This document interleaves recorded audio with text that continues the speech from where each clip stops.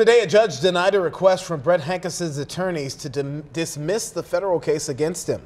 Hankison, a former LMPD officer, faces civil rights and excessive force charges for his actions the night of the Breonna Taylor raid. Taylor's boyfriend shot a police officer as LMPD broke down the door in March 2020, believing the couple was being robbed. Police returned fire, killing Taylor.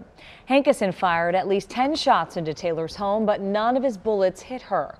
The defense moved to dismiss the case today, arguing Breonna Taylor died before Hankison fired any shots, and thus her rights could not have been constitutionally violated. Judge Rebecca Grady Jennings denied that motion. Prosecutors rested their case this morning, and the defense started calling witnesses this afternoon. The jury heard testimony from another officer involved in the raid, Detective Mike Nobles. He said police loudly knocked and announced their presence for up to 2 minutes. We are expecting closing arguments in this case as early as Tuesday.